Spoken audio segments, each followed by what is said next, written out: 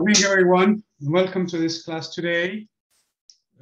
We are dealing with magnetism today. So we're going to introduce the concept. We're going to do it's mainly going to be conceptual, although we may have some stuff later on in the homework assignment related to problems.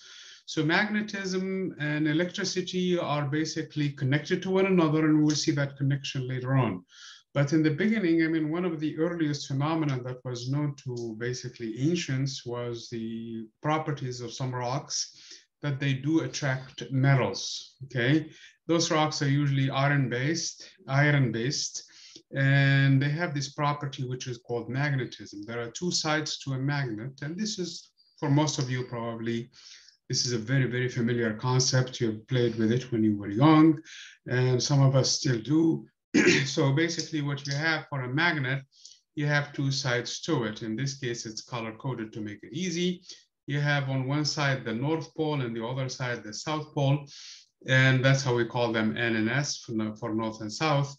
It doesn't mean much. It doesn't mean that they are, it's the only reason why we call them that way is because if I suspend a magnet, it's going to reorient yourself in such a way that the north points toward the north, which is this way, the north for me, okay? Which is points toward the north, the geographical north, that is, and the south will point toward where the south is. So that's basically why we call them North Pole and South Pole, but they are definitely of two different types. It happened that the north and the north will always repel, whereas the north and the south will always attract. So that's basically part of the properties of magnetism. The magnetic force itself is actually is proportional also to the distance. Mainly, if I have two magnets that are far away, they hardly interact. But if I bring them closer, this happens to be, in this case, they are opposite poles. So in this case, they are repelling stronger and stronger as I bring them closer. But if I am in here far away, there is no interaction. Same thing with the attraction. And here they are not attracting one another. But if I bring them closer, the force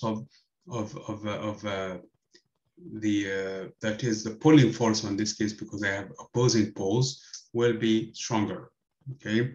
So this is basically what we know about magnets. This type of magnets are called permanent magnets. All of this, actually all of this are magnets, okay? All of them are magnets, and including this long bar in here, including there is a flat one in this case, which is more of a disc. They even have a couple of ring types of magnets. There's two of them actually. And the point being in here is they come in different shapes. You can make them out of different shapes. The main thing is they have magnetic properties.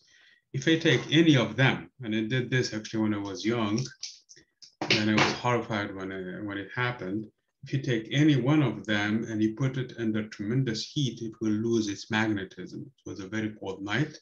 I was in middle school and I had a magnet that I was so proud of, carrying it with me everywhere.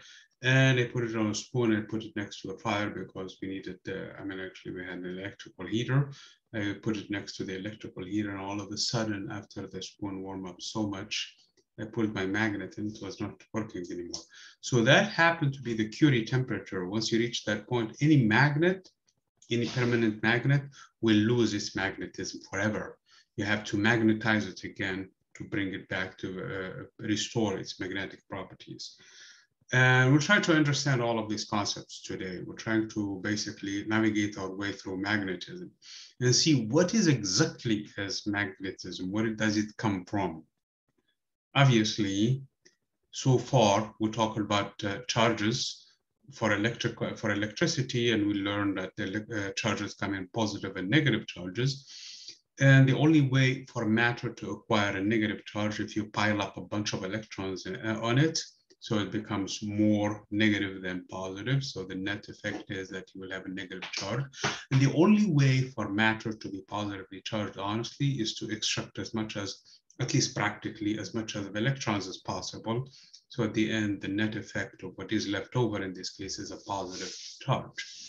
It's very hard, at least on the day, on a daily experience, to work with the protons, or the nucleus in this case.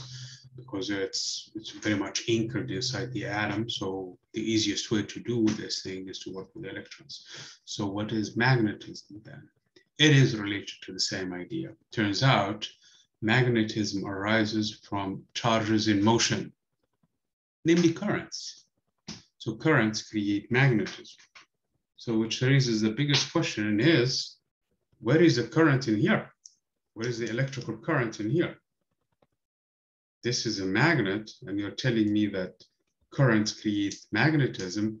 I don't see a battery. I don't see a flow of charge. I'm going to check it.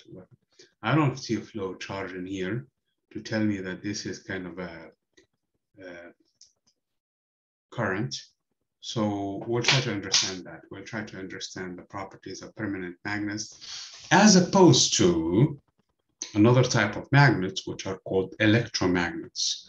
Obviously, an electromagnet, it generates by electricity. That's why it's called electromagnet.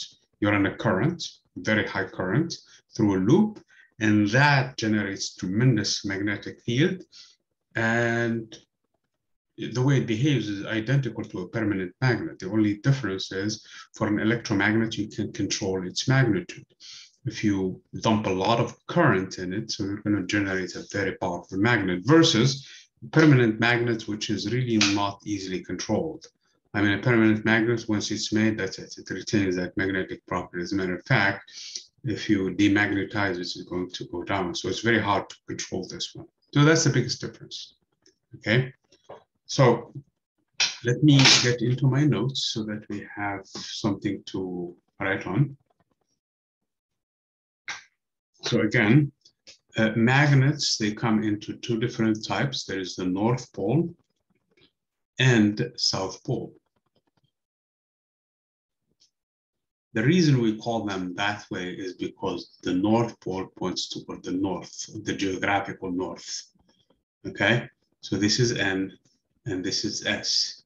And this happens to be, for example, a bar magnet, okay? So this is a bar magnet. So usually it's color-coded. This is in red, and this is in blue. Okay, now the color coding sometimes can be actually confusing a little bit. So don't pay too close attention to that. Don't even pay too close attention to which one is north, which one is south. What matters in here is that they come in pairs. There is always a north and a south. You can never have a south by itself or a north by itself. And that is one of the key differences when it comes to charges. So north and south poles are always paired.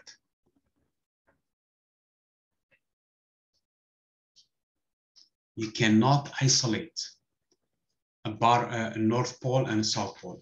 In other words, if I take, for example, a permanent magnet like the one I had in here, and let's say, I mean, just for the sake of argument, that somebody decided to color code it right in the middle and said, this is a red and this is a blue.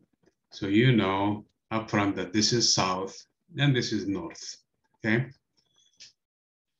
Now you come in here and you cut it in two. So this is basically the portion that was red, and it's still red in color, by the way.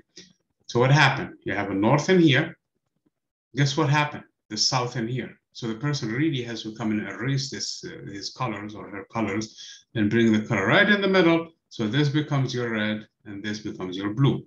As I was saying, the colors don't mean much in this case because you might be tempted saying, okay, I have a permanent magnet in here. Where is my bar magnet? I have a bar magnet in here that is red on one side and blue on the other side. So I'm going to come and cut in here. And all of a sudden I have a red side and I have a blue side. Doesn't mean much, the colors. Telling you this is south, this side will remain south, and this side will remain, the cutting becomes north.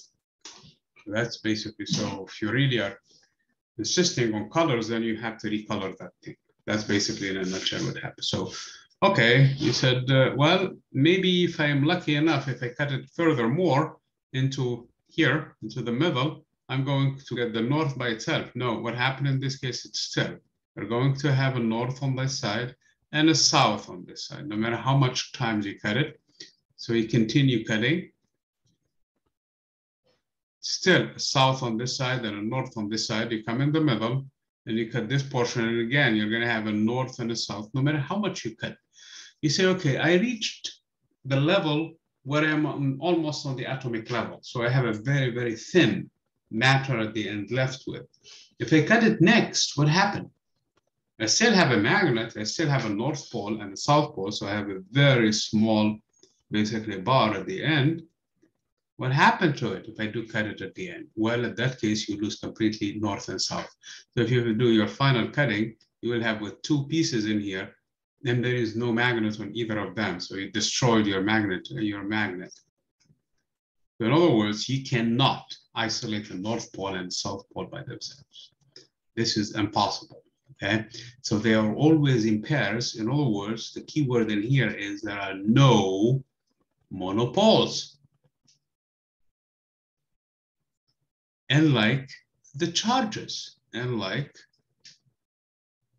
charges, you have a positive charge and a negative charge, and they can be isolated.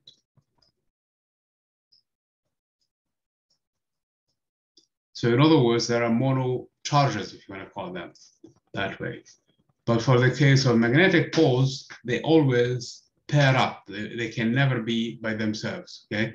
You can never have one of them either a north pole by itself or a south pole by itself. It's impossible. So that is a key concept in here. It's actually a very, very important concept that the north and the south always come in pairs. Furthermore, the north repels the north attracts the south attracts the north, and the south repels the south. So this is part of it. So if you have a north pole, so you have to have a bar magnet in here of some sort, north-south, and if you're in another bar magnet with a north-south, so in this case, the forces are repelling. So they are not attracting one another. Oops. Pointing away.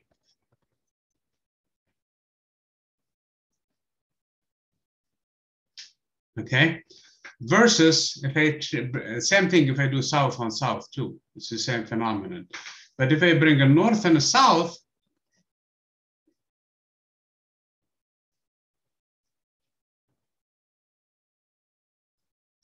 so these two, they attract one another.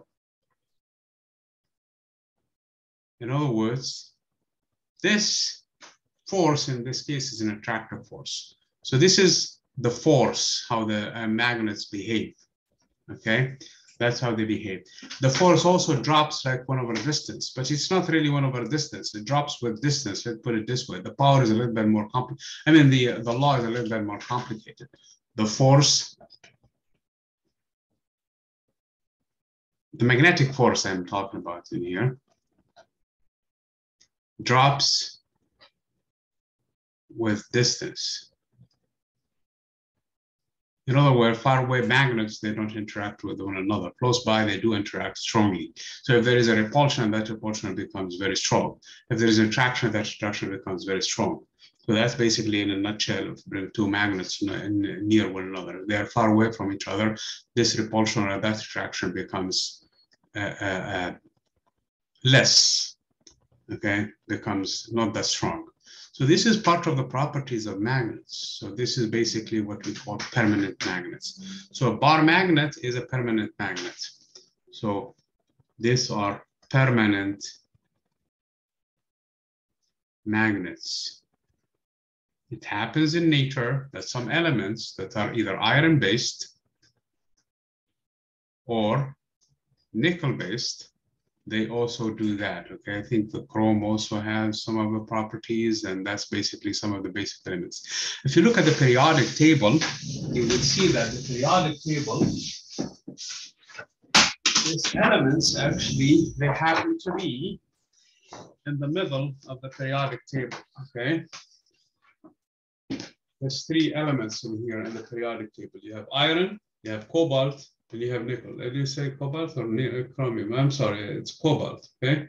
So those are the elements that do have that. Let me change the camera. Let me stop sharing quickly.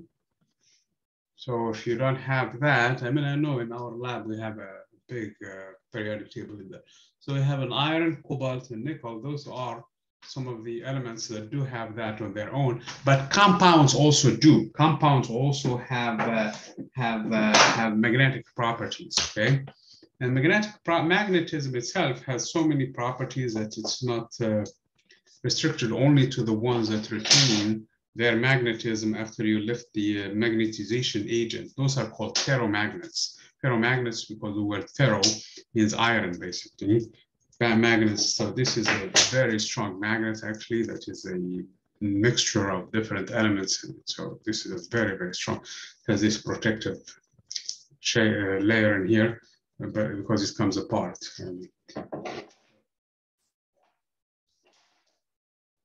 It's very strong. So the point being in here is that magnetic materials, they come in different origins.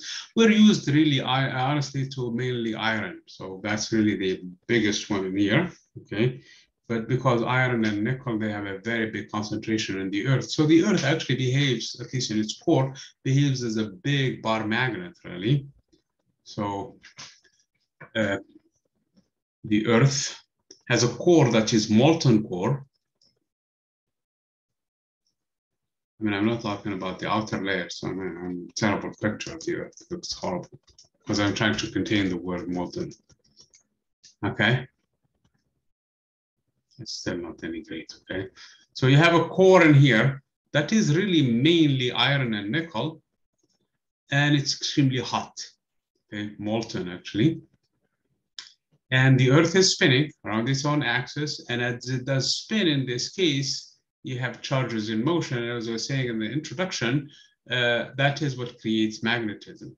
So you have the north and the south of the earth. So these are the geographical north and the geographical south, okay? The north magnetic field, or the magnetic field, there is actually a difference of about a few kilometers between the two, between the geographical north and the actual magnetic pole. And the same thing between the geographical south and the magnetic pole in that region. The reason why I'm calling them magnetic poles is because that's actually where the north magnetic pole is located here, and the south magnetic pole is located here. But that's a really irrelevant details.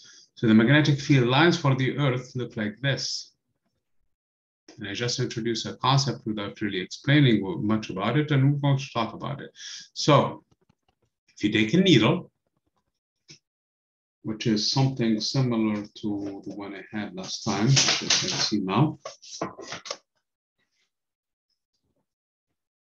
This piece, did I misplace that? No, it's not. So basically, if you have a magnetic compass, okay, and you have the needle pointing towards the north, and you move with it. So if you are on the earth and you can fly somehow, or so the magnetic needle will always point in this direction to the north. And if you follow this line of the same strength, actually, you describe a curve that looks like this. It's always tangent, of course, to the direction. So I'm going to just draw the arrows from this point on. So if you connect the arrows, that's going to describe what is a field line. So the magnetic field line, and this is true for all lines, by the way. If you, that's what we're probably going to do today in the lab.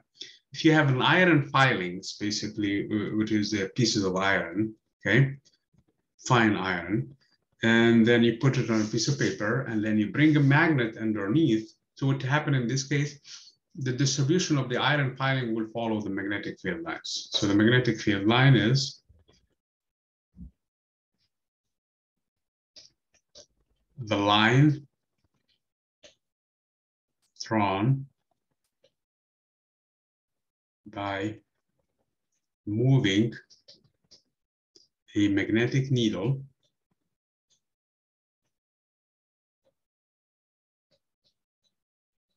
from North Pole, from North to South Pole. Okay, so that's basically what the field line is. So you take a magnetic needle, which is a compass, and you move it around, it's going to point in the same direction. As long as you retain the same strength, really, that is a magnetic field line. If you move away, as I was saying, the distance drops. So the magnetic field in this point is weaker than a magnetic field in this point. So the needle will respond, but not as strong as in here, okay? So the effects of the distance plays a role. So if I take a bar magnet now, this is where the north is, and this is where the south is. So the magnetic field line would look like this. It leaves the North Pole and terminates in the South Pole. As a matter of fact, it doesn't terminate. It's going to come out on the other side too. Same thing. If you take this line, it's going to continue on this side in here. And there is another one symmetrical to it like this. If you take this line in here, it's going to go around the galaxy and come back from the other side to the South Pole. So that's basically in a nutshell what the field lines is. So this one will travel very far before it terminates into the South Pole. It doesn't terminate, actually, it's going to go, as I was saying, inside the bar magnet too. So this one also will leave the bar magnet and come from the other side. So magnetic field lines loop around magnetic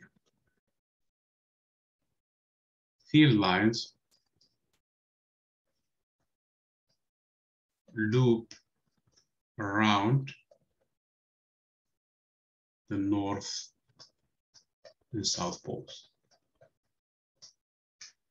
Obviously, the closer you are from there, the denser they appear. The further away, the less sparse they are because they have to travel big distances to come back.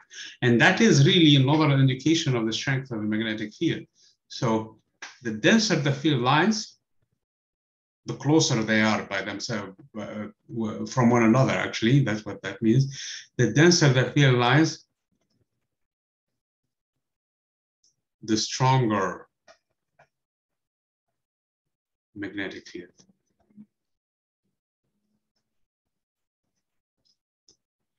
So this is in a nutshell how magnets work, and this is all of the talk is about bar magnets. Mr. Ampere did experiments, actually, and this experiments led to the following. If you take a wire and you run a current through it,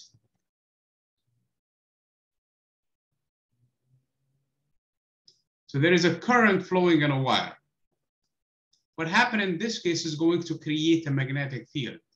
And the magnetic field will come from the screen, goes around, and goes around the other side and come back. Again, it's going to loop around the wire at any given point. And if you are here, it's the same thing. It's going to come from the screen, goes around, and go into the screen and come back from the other side. So this is where the magnetic field line look like. So these are the field lines in this case. So the bottom line is, according to Mr. Ampere's law, Ampere currents, I mean, if you kill the current, how do I know that? You're saying, okay, how do I know all of this? Bring a needle, okay?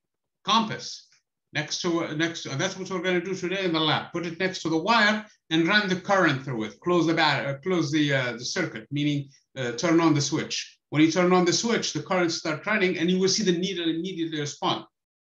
So current create a magnetic field. Kill the current and the magnetic field is gone and the needle goes back to the point where the earth is pointing. So current creates magnetic field.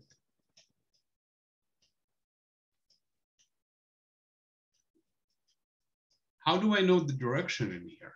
I know I told you the compass, that's one way, but the direction is given by the right-hand rule. The direction of the field line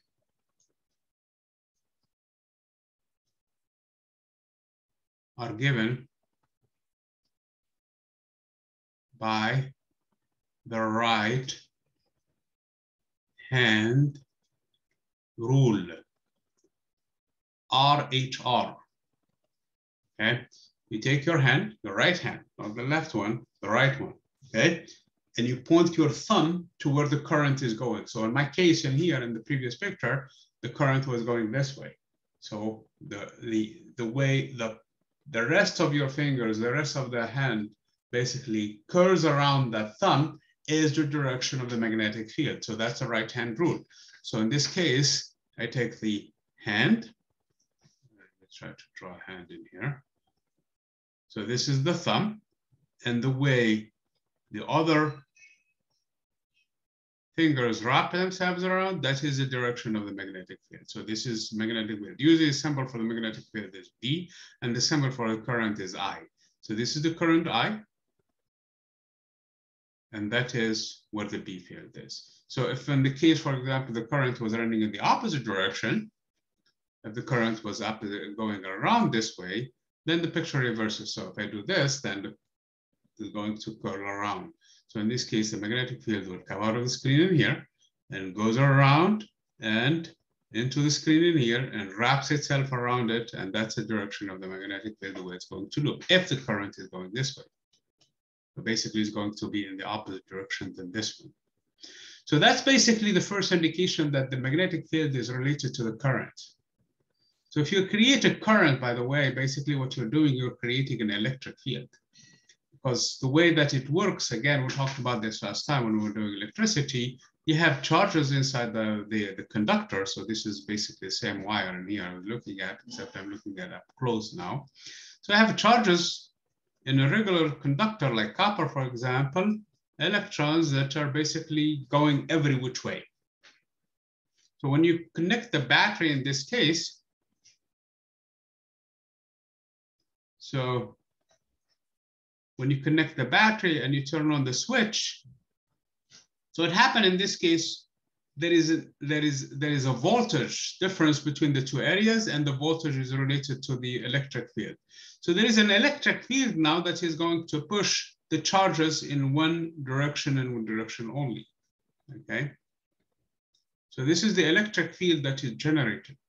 So the electric field, in a sense, is the one that creates the magnetic field. So once the electric field basically starts in action and pushes the charges, so a magnetic field now will be generated.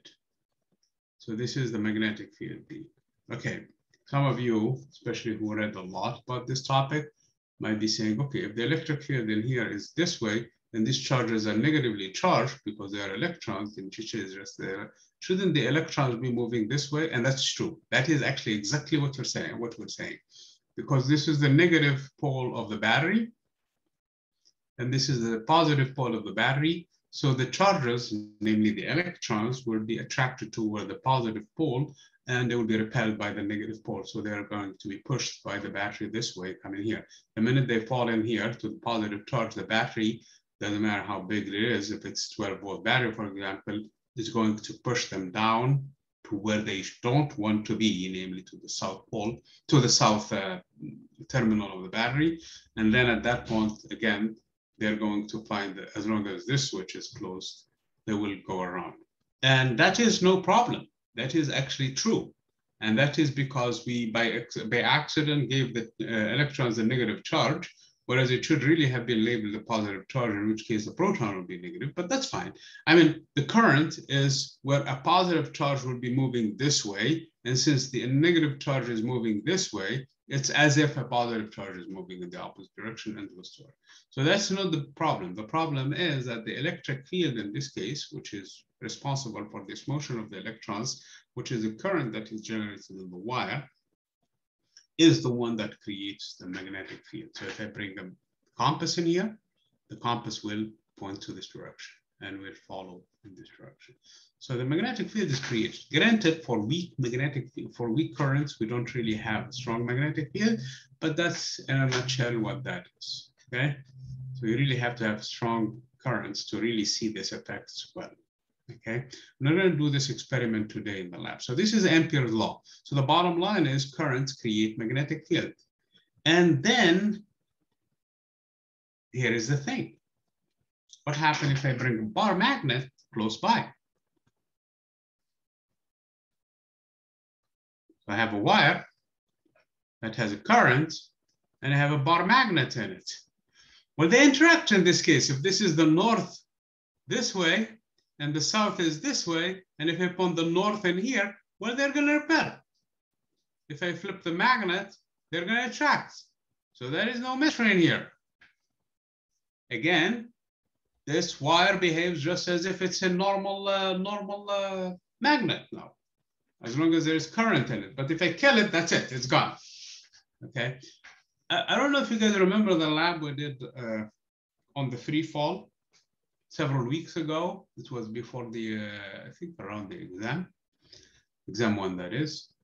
If you guys remember what you had a mass that is made out of an iron, basically, that you suspend. You turn on the switch, now it's held by an electromagnet. So that's a current that creates a magnetic field and hold it in space. Part of the challenge is to make sure it doesn't wobble, so that when it falls straight through. So when you cut the current, the magnetic field is killed, and then that iron basically has no reason to stay attached to the electromagnet. There is no magnetism anymore, so it's going to fall. That's how you recorded your lab. So this concept was used in the free fall lab. Okay, so we had, if you guys remember, we had an end in here. Actually, it was a little bit sharper. And then we brought a mass in this case, and we suspend it after we turn on the current in here, okay? So there is a current that is flowing in here.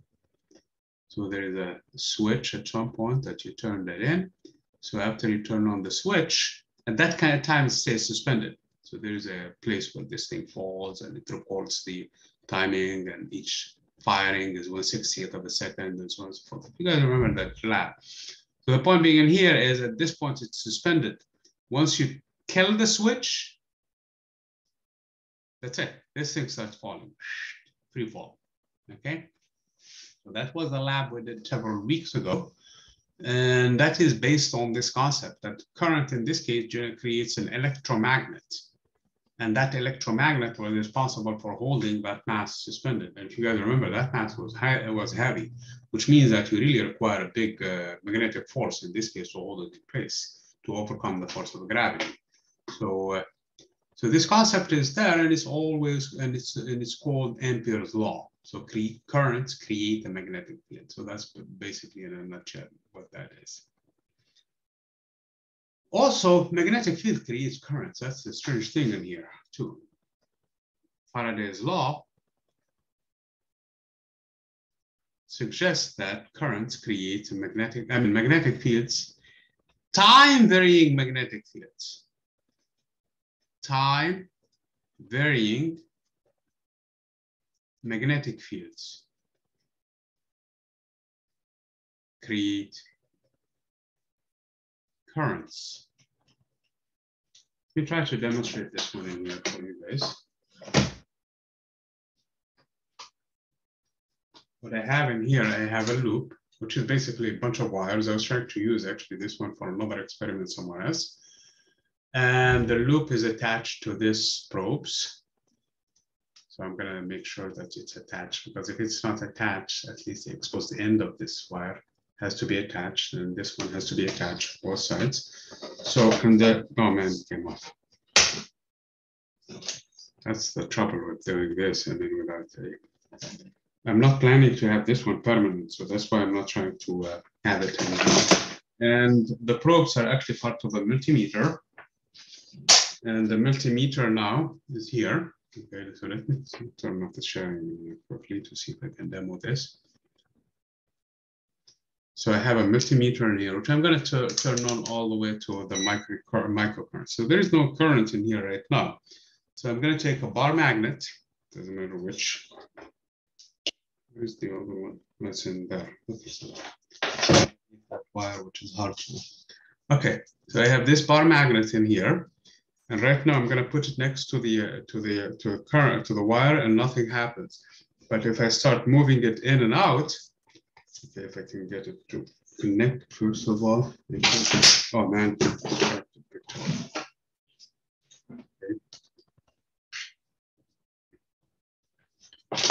hard to demonstrate this because I have to get the magnet out of the way. And here, it's affecting everything now. You see the current that is forming now because I'm bringing it in and out. But if I put it next to it only and don't move it, right now, because my shaking hand is shaking, but right now it's 0. But the minute I move it in and out of the circuit, it's going to show me current that I'm reading in here. Okay, it's very hard to do this because I'm by myself right now. But basically what I was doing is I was moving the bar magnet in and out of this loop that I have formed in here. Okay, let me see, as long as there is a connection, which I hope there is. So let me see if I can demo it now in here, if I can isolate this magnet. Oh man, they're refusing to detach. See right now, if I put it next to it, there is nothing. But if I move it in and out, that means the magnetic field that is created, the field lines that it's created in here are either increasing or decreasing when I move them around the loop. But if I have it fixed, it's not moving, I should have a 0 current. But if I move it, there is no battery. Here's the thing, there's absolutely no battery. There should not be a current read by the multimeter at all. Yet, if I have a magnet moving in and out, I have current, as if I have a battery for us, as if I have this one in here. Obviously, this one will not do anything, okay? So it has to be the other way around. So it has to be a current, a magnetic field, and that magnetic field has to change with time. It has to be a time-varying magnetic field. So not any magnetic field will do. The magnetic field has to change with time. So that's what the law is. So let me go back into the screen in here, share with you. So a time-varying magnetic field creates a current. That's what that means, okay? As long as you can do that, you're fine. So let me draw the experiment, at least I did right now. So I have a bunch of loops, and the reason why I have a bunch of loops is really simple, because I really want to cut that wire because I was trying to use it for another purpose, okay? So if I have a wire in here, so this is a single wire, and if I bring a magnet, it doesn't matter which side you're facing, either north-south or south-north, it doesn't matter. And in this case, what I have in here, I have a multimeter, so basically a device to measure the currents, okay? So the multimeter reads 0 current if the magnet is sitting still and the wire is sitting still. But what happened is when I start moving the wire in and out, then the field lines that are penetrating this magnetic, this loop, let me blow it a little bit more. So this is how the loop looks like, okay? Obviously you cannot make a real loop, because then the current has to go somewhere, okay? Okay, let's make a theoretical loop, okay? Let's close it completely and have a ammeter, okay? Multimeter, let me turn it up. I had it turned into the microamp, so it was working as an ammeter, basically measuring currents, okay? Now, if I have a magnet in here next to it, and let's say, for example, I count 1, 2, 3, 4 field lines. The 5th one is going this way, and the other one is going this way. So there are only 4 field lines coming in. If I bring it closer,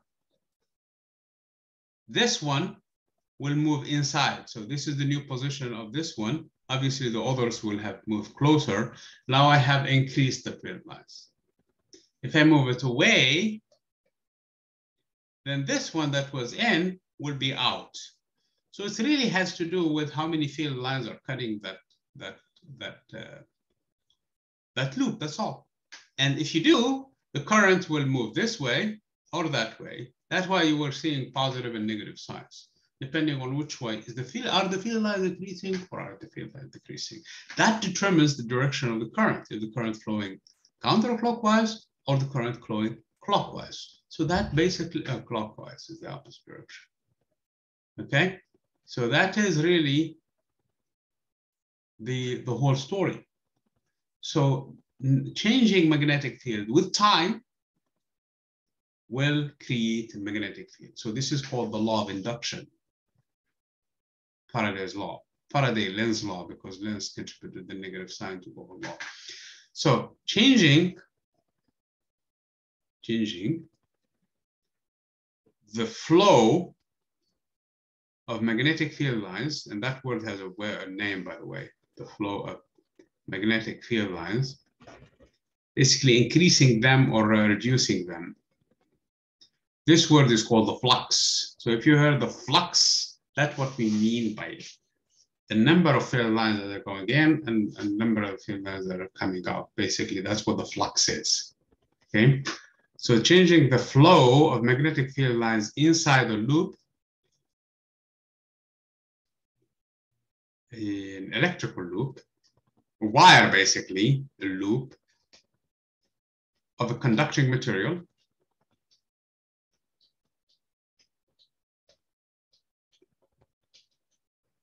This wire that I'm using right now is actually has a high gauge. I mean, it looks kind of thin, but it's not thin enough, honestly, for this purpose. And this is the smallest one I could get from Home Depot. You go to Home Depot, just when you go to the entrance on the side of the middle side. I remember, I don't know how your Home Depot look like, but the one at least here in San Bernardino has 3 entrances, one next to the garden and the one next to it. Immediately on the shelves there is a place where you can ask them to cut wires for you. So this wire happened to be actually of a higher gauge wire. I mean, relatively speaking, because there, this is the smallest gauge I could get, basically. I know the gauges work backwards, so if you say smallest, that number is actually high for the wire. And versus if you ask for a thicker wire, they give you a small gauge wire. Okay, so that's how gauges work. And so this is actually a higher number gauge, meaning it's a thinner wire, but this is the thinnest that they have in Home Depot. And if you happen to, if you need thinner, because for the applications that we really do sometimes, like for example, this is another concept that we're going to get into, this gauge is a lot smaller than that one. So I just said it again. This wire is a lot thinner, meaning that the gauge is higher, okay? So these are technical things that are relevant for this purpose here, but we really need the smaller wire, the thinner wire for practical purposes, because then this will be more sensitive to changes in the magnetic field to create basically strong currents or less currents. This is important, actually. This is not something to, I mean, even on a daily experience, probably if you have a car, you have an alternator in the car, and sometimes the alternator, especially with the old cars that are not fully integrated, not all of the electronics basically integrated, the alternator can go bad. So you go to a place that fixes alternators, and there is one actually not too far from campus. There is one actually, I know, not too far from campus, probably about half a block from the campus. So that actually you have a lot thinner wire, and they rebuild actually alternators, because what the alternators are a bunch of wires that trap around magnets, so that when the car is moving, that spins and that creates currents, basically to recharge the battery of the car. So that's basically what that is. So, but you would want the battery to be on next time when you turn on the car, at least to be charged, that you should say. So again, they usually use a higher gauge, meaning thinner wires for that purpose. And of course, the gauge I was showing you is a little bit thicker than what it should be, but that's the smallest they could get, because they have electrical applications, not electronic applications for in the store that I went to. Anyway, so let's go back to the notes. The point being in here is that changing the flow of the magnetic field lines, which the word is called flux, inside the loop of a conducting material. So this material is copper, and that's the one that you're going to find everywhere, okay? You're going to find wires made out of gold unless you're trying to build another James Webb or something, okay? So a loop of a conducting material creates currents in them. The reason why it creates a current is because of the fact that they are loop. If it's not a loop, here is what happened. It creates actually an electromotive force. It creates a voltage. So if the loop looked like this, not closed, okay, So the charges in this case will not complete the circuit. They will not, I mean, if you put an ammeter in here, it still stays on 0. It's not going to move. But the voltmeter in here will read a value. Voltmeter, if you terminate it in here, will have a value. It will show you that there is a voltage in here difference. So there are charges that pile up in here negative, and there are charges that are depleted in here that are positive, and there is actually an electric field that is going to be created. So the loop will have current. So if you put an ammeter in there, it's going to read current, just like I did. You will have a current flowing through the circuit. So there is no question about it. But if you put the terminals in such a way that they are free, you don't have them completely connecting, so it's not a loop anymore, then in that case, you will create a positive terminal and a negative terminal, similar to what the battery is. And that's how power is generated. This is how power is generated.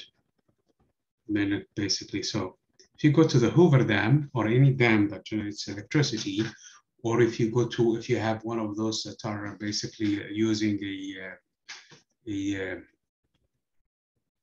diesel, for example, or gasoline or whatever you have in your disposal.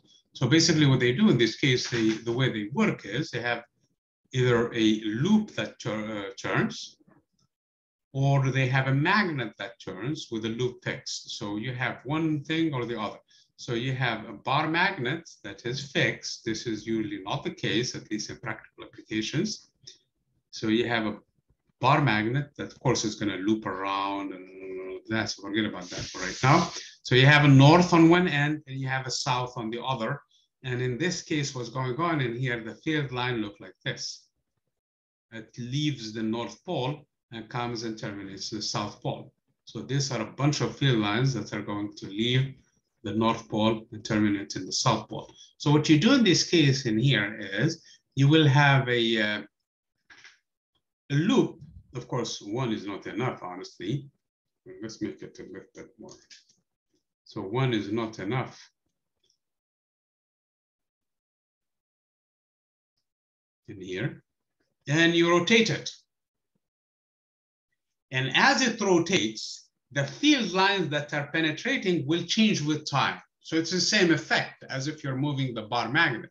So really, it's not the bar magnet that needs to move. You could put the bar magnet sitting still and have the loop in and out.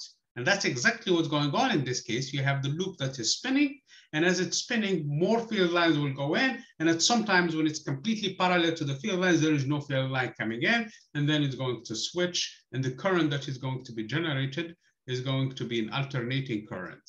This is an alternating current. That's why the power companies, they generate alternating currents. Obviously, the devices that you have at home, they don't use AC currents, they use DC current. So they have to have a converter in there at some point. They have to have something that converts from AC to DC. So that's basically how power is generated. That's the principle of course, in the turbines, in the power generation places, they usually have the magnet that they're spinning, and they have the wire, the big loop that is sitting still. And in the same case, you're going to produce the same thing. So they actually have this picture. Okay. And for the case of your bicycle, if you have a dynamo, that's how the principle also works for the bicycle, the ones that generate, that's how the electricity is basically so that you light your light bulb, okay? And that's how you do it. So that's how you build electricity. Obviously, at this point, you don't create a current necessarily unless you close the loop.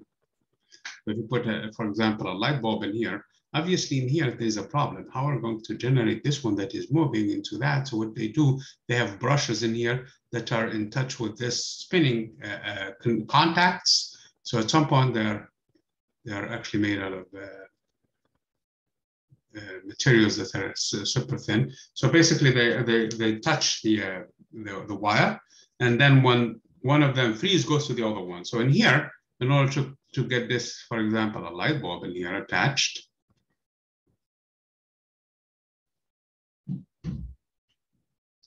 and if this is spinning fast enough, of course, you're going to have electricity. Okay, you have the light bulb turn on.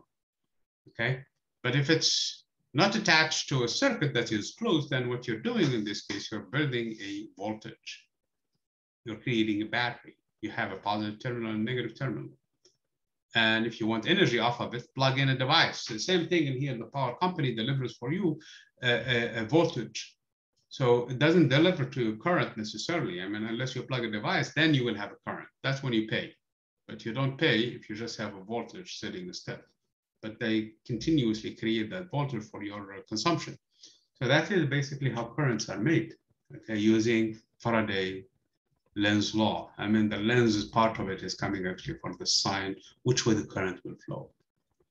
But that's irrelevant for right now. What matters is actually what matters in this case is actually the fact that you're generating this current using the time varying magnetic field, okay? Okay, so there is only another point that I really want to emphasize on at this point, and I know we're going to come back on, we're going to have more discussion, honestly, in the lab today, so that's why I'm not really too worried about it. I mean, one of the discussions we're going to have in the lab, and that's why I probably didn't mention it, and I will not really emphasize on it because we're going to have the discussion more in depth today. So you take two wires and you run a current through them. So if the two currents are in the same direction, the two wires will create each and every one of them magnetic field. And now what you have in this case, you have a charge or you have a current that is inside a magnetic field, and it's going to behave exactly in the same, the other fashion. So it's going to be repelled. So two wires running currents in the same direction will repel each other. So currents in the same direction repel. Whereas currents in opposite directions attract. So if you have a wire running current this way and another wire running current that way, they will attract one another. So currents in two wires in opposite direction attract one another.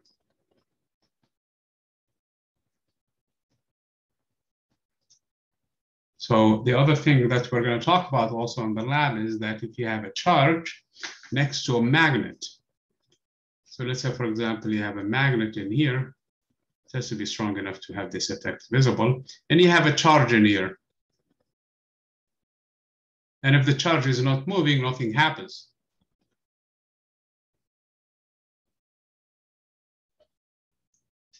Okay. But if the charge is all of a sudden moving,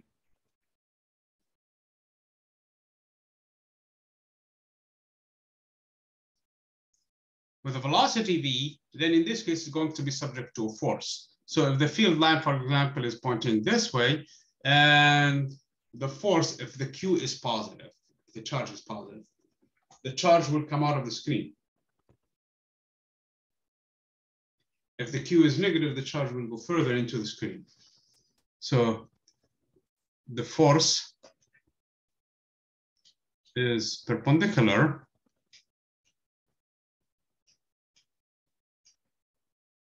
to both the velocity and the magnetic field. Its direction, the direction of the force that is, its direction is given by the right-hand rule, except in this case, I have to be careful. If this is V and this is B, then the direction of the magnetic field is along. So basically you have to use your right hand. You cannot use your left hand. So you're going to use the thumb. You're going to use the pointer. I don't know what it's called. Honestly, I think that's what's its name.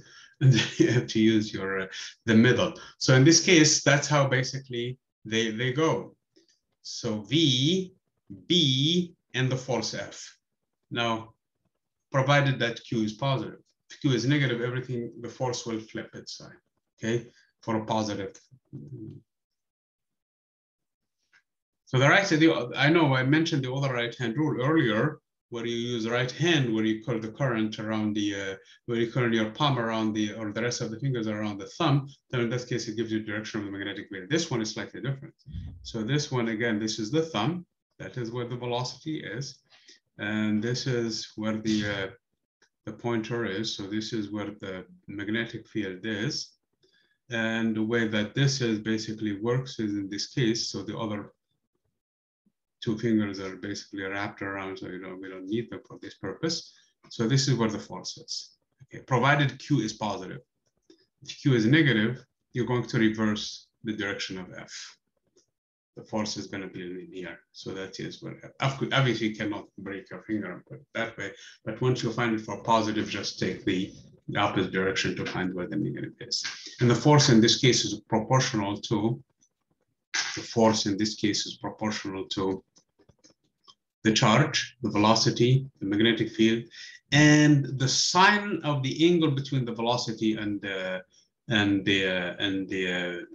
magnetic field. But for our case, we're going to take it 90 degrees. The sine of 90 degrees is 1. So we're going to take them perpendicular.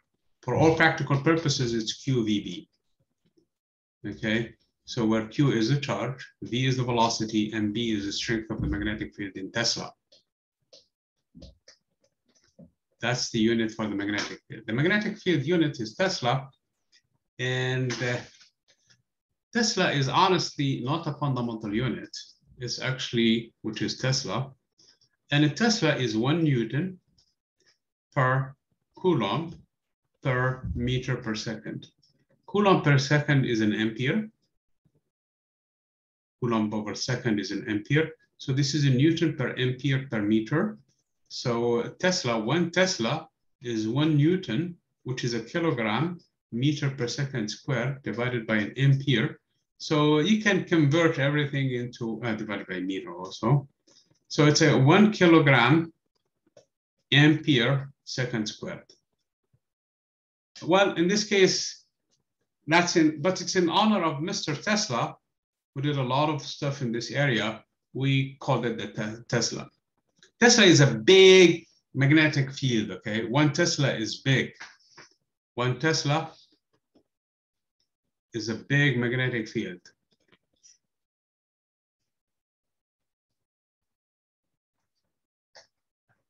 We use the Gauss instead.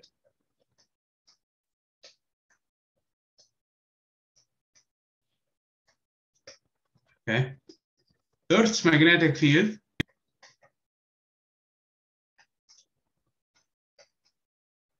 is 0.5 Gauss instead of saying, what is it?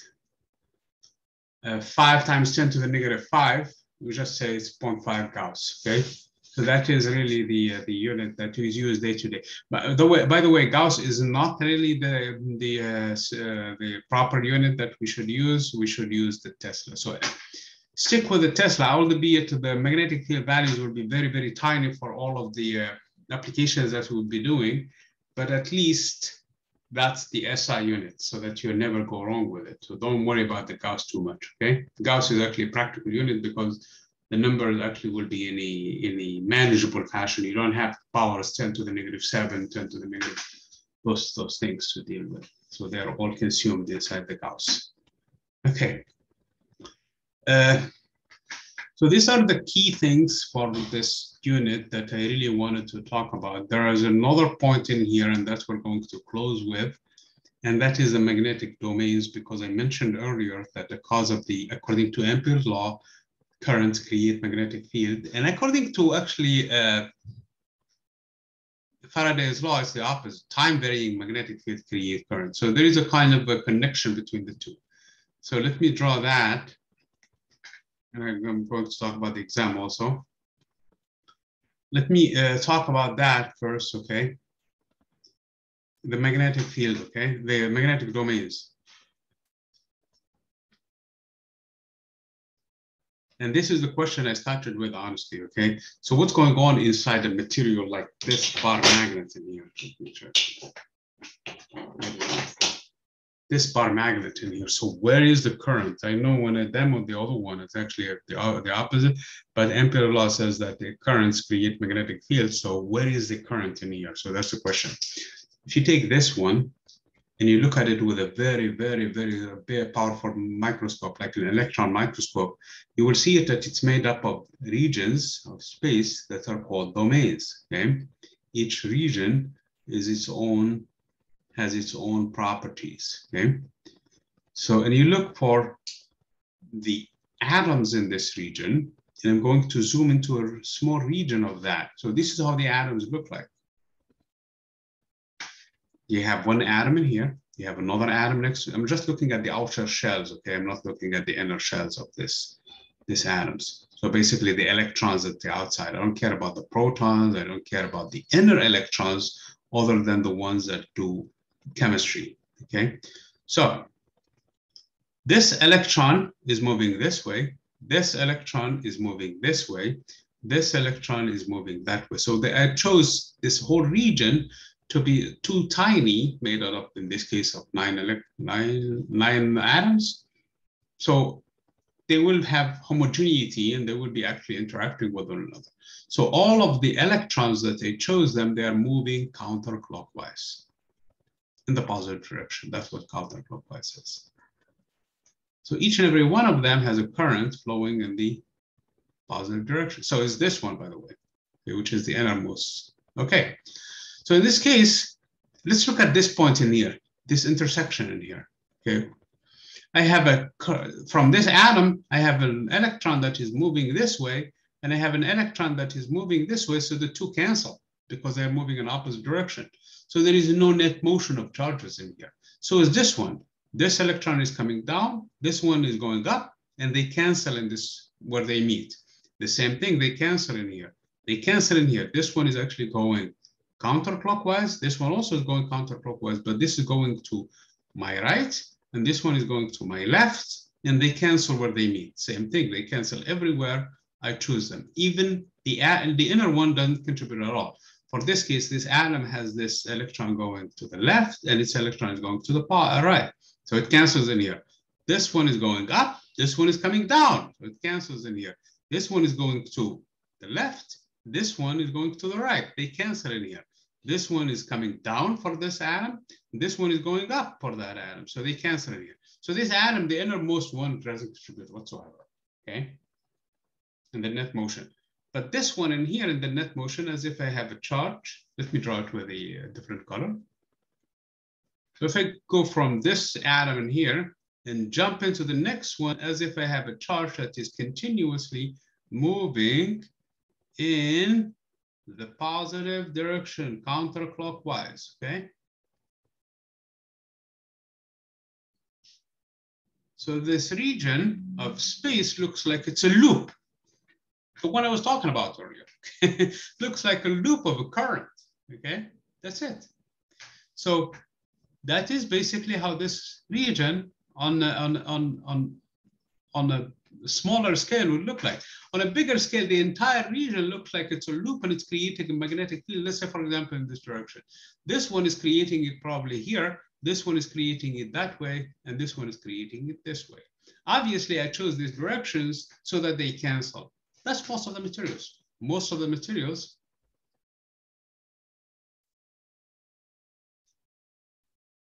do not have magnetic properties.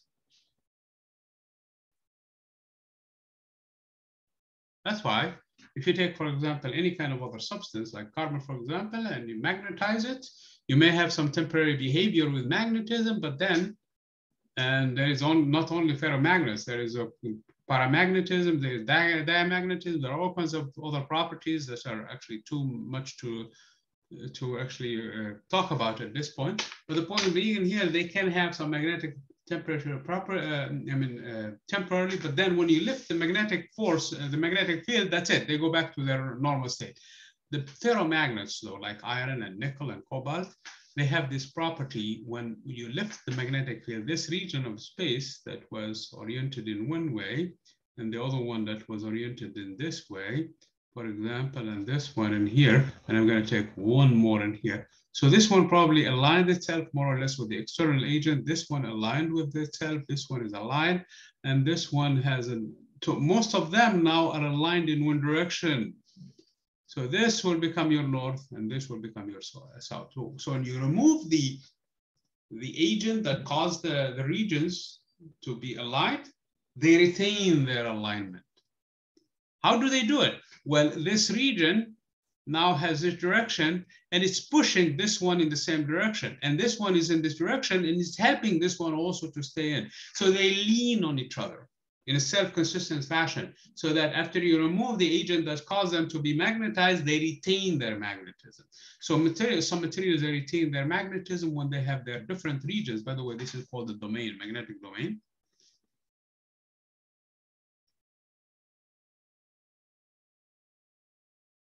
So the magnetic domains now retain their magnetization.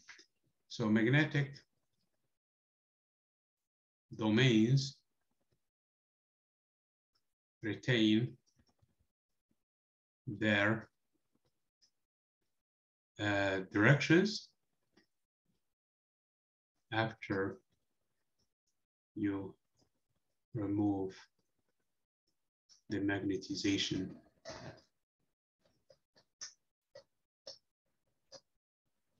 The magnetization in the story. I mean, it's caused by an electromagnetic or thermomagnetic or whatever other processes caused it to begin with. Okay. So again, we're going to come back a little bit down the road, actually, because we have next week, we don't have lab, we have actually a discussion session. So we're going to talk about some of the problems involving electricity and magnetism, and hopefully we'll get into more details. Today, the lab is going to be on magnetism, so we're going to have more details on these things. A word for the exam. I know we have the review, and the review is due actually tomorrow by Thursday. I mean by Tuesday, tomorrow. So I'm hoping that all of you will finish it by then, okay? And complete it so that you get your full credit for it. The exam is actually on this Wednesday, so we will not have a live session this Wednesday, and it's all for this exam. So hopefully you guys will do the conceptual exam, which is this Wednesday. Now, this is going to be 85% of your grade for this exam. The 15% is coming from the second portion of the exam, which will be open on Thursday at 8 o'clock in the morning, and will be available for the entire day of Thursday and the entire day of Friday. And that is actually going to be the written version of the exam. So you're going to take a picture of your work and you're going to upload it to Canvas, or you could work in Word and upload it to Canvas. The grading is actually in there. You will have 3 problems. There's going to be, I think I set it to 45 minutes because I included about 15 minutes for you guys to upload your work. And then, oh, no, I think 45 minutes, so that you upload your work, and that way you will be done with your exam, okay? So this is basically the last thing that I had in mind to talk about, namely for the exam. And if you guys have any questions or if you're struggling with something, please let me know. And this week we will have lab, of course. Next week we're going to be dedicated to a discussion session related to all of the problems and the concepts that I've covered so far. Thank you.